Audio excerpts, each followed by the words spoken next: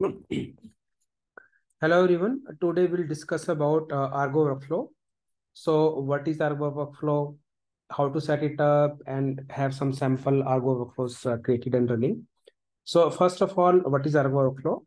So I will open this link and you can see Argo Workflow definition and all those things defined here. It is an open source container native workflow engine for orchestrating parallel jobs on Kubernetes. So this is a sort of workflow engine over Kubernetes, and it's a container native workflow engine. Container, a Kubernetes container here. So if you don't know Kubernetes, then I suggest you go and read and learn about Kubernetes. I have around, I think, 10 hours video on Kubernetes on my channel. Please go through and go through that and learn about it. But if you know Kubernetes, then welcome to Argo Workflow sessions. So what we'll do in this is we'll go over some of the things, how to set it up. I will show the UI, then how to create a sample workflow on the UI, then how to create the same workflow from the CLI. And then there are certain template types, and we'll go over those template types if you want to run a script or if you want to create some Kubernetes resource like config map, how to do that using Argo Workflow. So we'll go over this. So let's start first, how to set the Kubernetes. I have set up the Kubernetes on my machine, so I'm not going to follow, execute all of the things in the setup documentation because I've already done it. But if you're setting it for the first time, then go to this link. There are two types of setup which documentation mentions. One type of setup is if for production, if you're setting it up on production or deploying on production, then documentation is different. This is for your local environment or test environment. And if you have one of these Minikube kind or this or Docker desktop, you can set up Argo Workflow there. Or you can learn this online using Killer Code course website. I have set Docker desktop setup on my machine. So I have followed all the instructions here. So you create a namespace Argo, then you apply, give this command, YAML file command to install Argo. Then for local setup, you want to, disable some sort of authentication. So use this command to be able to log into the UI directly.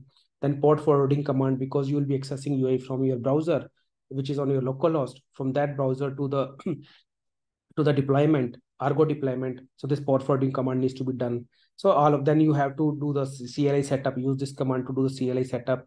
And there are some examples. If you want to see the list of workflows in Argo namespace, this is a command. You want to see the latest one, this is a command, and things like this. And you want to see the logs, you can see this. Of course, port forwarding command is mentioned here. So once you have all these things set up, then you should be able to go to this URL, localhost 2746, and you click it, then you can see this page. So it shows all the workflows which have been submitted to Argo Workflow. Important thing to note is you can give the namespace under which the workflows run under some namespace. If you don't specify any namespace, then they run under default workspace, default namespace, sorry. You can select your namespace here, correct? So now what we'll do now is, you have seen the UI. I might talk to you about namespace text box. Now we'll create a new workflow from the UI itself. And you can see this button, submit new workflow. Click on this button. There are two options, select a workflow template or edit using full workflow options. We'll click on this. Then we'll click, this is a YAML. There are two types, YAML, JSON or YAML. We'll click on YAML. You can see it's already highlighted. And then we'll delete this and create our own. Delete this also. We'll just copy paste this. This is the workflow from UI. So now just say create, and you can see this workflow is executing. Click on this, then you can see the logs and still waiting. So this workflow just said hello from Sandeep because I'm just echoing this using this image. And this is the entry point of workflow, and this is the name of the workflow. I have given the prefix, and after that it will put some 3 letters, random letters. That's what the name means. It's just a prefix, and that is what it ended up doing. Some random letters or numbers or something it has put. And you can see that from here. Click on this, you can see all the workflows. This was the latest one. It hello from SKH hyphen was a prefix, and after that it added some random things. And again, you can click this, you can see the logs which we saw, you can see the manifest, which is nothing but the YAML file which we had given. It added some things in on, but in a sense it's the same similar YAML which you had given. So this is how you create a workflow on the UI. Now what we'll do is go back here. We will create the similar workflow from the CLI also. So you would have set up the CLI already if you followed the installation instructions. So what we'll do is we'll have the the YAML file created. In this YAML file, we'll have this API version, the kind workflow we have to specify here because we are submitting from outside the UI. Then you have to give the name. It's again the generate name with some prefix and some random characters or letters. Argo workflow will put, I want to run this workflow in Argo namespace. And this is my template. I want to have this, the same thing. I want to have this Docker image and I want to run the bash command on this, and bash command says hello from Sandeep. So I have already created that workflow. So you can see get hello workflow YAML. It's the same thing. So what I will do is I will run this. So control R hello. I had done this earlier. Just want to run this command. This is the command you can submit. Now, if you see, I have already given the namespace here. So I want to submit this workflow. I can say Argo submit this file name and --- watch means it will be watching this workflow on the command line also. If I don't specify the namespace here, I can always give -n Argo in the command line also. So I'll run this and it finished fast because it's watching. When it's over, it gives some error. So ignore this error. It's not found, which is already completed. And you can see this 17K6Q. So you can go to the UI. It's already there, 17K6Q. Just, some finished some seconds ago, correct? So click on this icon. I have given only one, step into the, one thing into the workflow. Eventually we'll see in the further sessions, if you want multiple steps to be executed in the workflow, how to do it. We'll cover that in subsequent sessions, but you can click on this and then see the logs. You will see the similar logs here, and you can see it got over, and then there is no error as such. Okay? So we have run this workflow from the UI also, from the CLI also. Now, what we'll do is, if you go to this link, the core concepts of Argo Workflow. So I was following that. And what they say is that after talking about the workflow spec and everything, they talk about template types also. There are 6 template types divided into 2 different categories. One is template definitions. So in template definitions, there are container, there are scripts, there is resource, there is suspend, and then template invokers. So today we'll just discuss container, script, and resource. So container we have already seen. So in the template definition, you are giving the image. So this is the image we had given in hello workflow example also. So if you see this image we had given. So this is a container, and this is a container, template, correct? Template container, and this is the image we had given. The next one is the script. If you want to run, so this is a convenience wrapper around a container. The spec is the same as the container, but adds a source field, which allows you to define a script in place. So you can go through this. Important thing is that if there's an output of the, it's the result of the script, then it will be, saved into this Argo variable. This is the name of the variable, depending upon how we call it. And we'll discuss Argo variable things later. So this is a script, and we have, I have created some workflow with this script. So you can see it's the same thing. I have given this script workflow one --- then some random character will generate. I have run the namespace Argo itself. Main thing is here. I have given the script here in the template. Is the script. I'm using this image 3.18. There they were using 3.6. I'm using the 3.18. This image appears in hub.docker.com. And it's a Python command, Python script. So I given this source, import Python, and there, like the example here, it's getting some random number between 1 to 100. I am also get same. I copied pasted here. I am also getting random number between 1 to 100. Then I print that number. Then I print some static sentencing Argo script workflow example. So now let's run this. So this is a command. We will always use Argo submit command to run this. Argo submit script, this one, correct? So let's run this, watch it. It got over pretty fast. So let's go to the UI and see this is running. It takes some time to, refresh it. So click here. You can see this. It succeeded. You can see the logs. It was random number it picked up was 66. And whatever I printed Argo script workflow example, which was I had mentioned here. So it printed that also in the UI. So this is how you run some Python script using Argo workflow on the container. The next one is, so let's go back to the main page. The next one is, so this is the So this we run the hello thing script thing. Now the next one is resource. Resource is basically, if you go to this documentation back again, you can see the resource of performs operational cluster resources directly. What are cluster resources? Config map, jobs, secrets, and things like this. So in this example, they are trying to create a config map. So when I was trying to create config map, it was giving me some permission error. I had used, the namespace Argo. So it had given me a permission error that, you cannot create config map in Argo namespace. Then I tried to create somewhere else. It again gave permission error. So then I created, a separate namespace, a separate service account, and I gave permission to that service account, and I created a separate role. So separate namespace, separate role, separate service account, then gave the permission to that service account to have that role. So I'll walk you through this in, I'll explain this in detail. So what I did was, so first of all, I created a new namespace called test. So you can use this command to create a new namespace.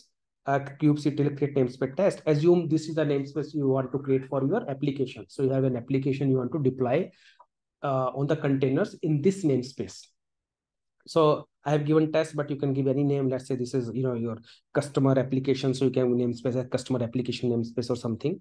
So once you create, you can, get the namespaces using kubectl get namespace. So I already created this test namespace is already there. So around 106 minutes back, 6 minutes back, I had created.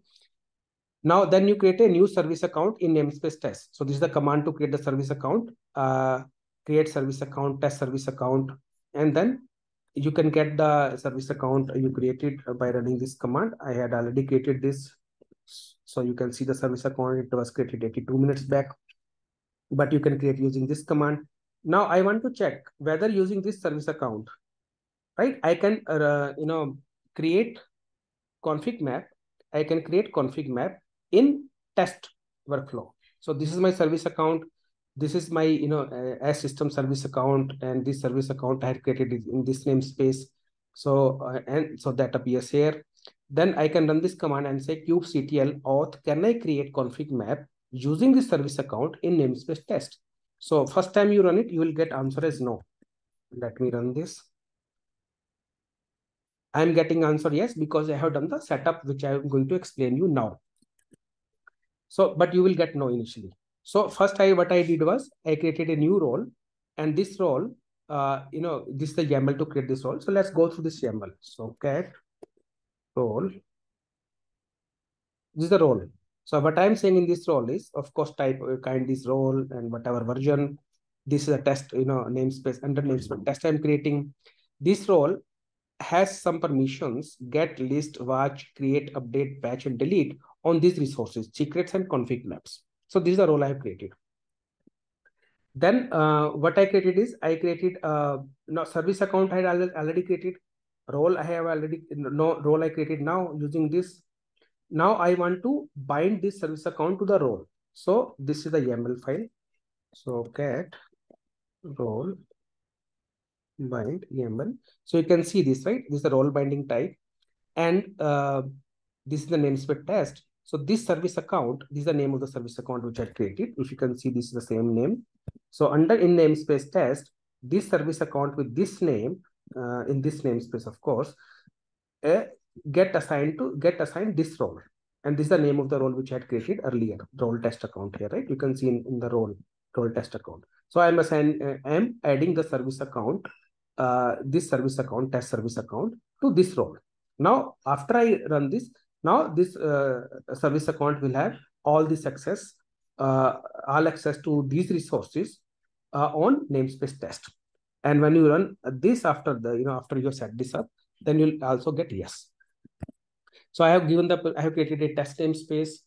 I have created a service account on that test namespace. I have created a role on the test namespace called test service account. Sorry, some test role. Then this test service account has been made part of that role. Now that role has permissions to create, update, delete, get a config map as well as secrets in the test namespace. So once that is done, now I can create the config map on the test namespace using Argo Workflow. So you can see this. So this is Argo. This is the type workflow. And of course, in the namespace test, I'm running this, this is the name of the workflow.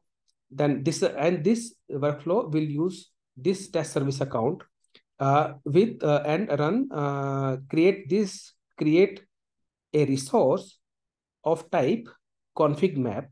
So create resource of type config map, and then this config map will have this name prefix, and in this config map I am passing one key value pair, key one and value one. So when I create this, so let's run this again. So this was kubectl create -f. Okay. Oh, sorry. This I didn't need to do this. Actually, you can do this, or instead of doing that, you can say Argo submit resource. I think I have not done this, but let's submit this resource. Submit resource YAML and watch this. Correct. So this resource also seem to be have this workflow also seem to have run now. So let's go here. And refresh this. Okay, now I have to delete this because the namespace, it was not running in workflow, but it was in test namespace. So I deleted this namespace. It gave me workflows on all the namespace. So I clicked on this. It finished. I click on the logs. So you can see this, right? Resource, whatever got created and all those things. You can see the logs. But I want to verify this thing got created or not. And by the way, let's look at the logs again. And I want to check if there's an error or not. There is no error. All the messages are info message, and it created the this config map with this name 6mktd. Okay, so now I'll go to that namespace and get all the config maps in that namespace. So for that, the command kubectl get config map. So I don't want to type full command, so I'll just config control R. So I want to get the config maps, not this, sorry, control R, in this namespace. So this is just now got created 6mk some 75 seconds back, and this is the same name 6mktd. I had created before also. Now I want to see the details of this namespace. So there's a kubectl describe command. You can see that this is the namespace. I want to see the details. Paste. I want to the details of the namespace which I just created, which was -6mktd. Correct. So you can see this is the config map in text workflow, and this has this data key one value one. This is what I had passed. So that is about it. Thank you very much.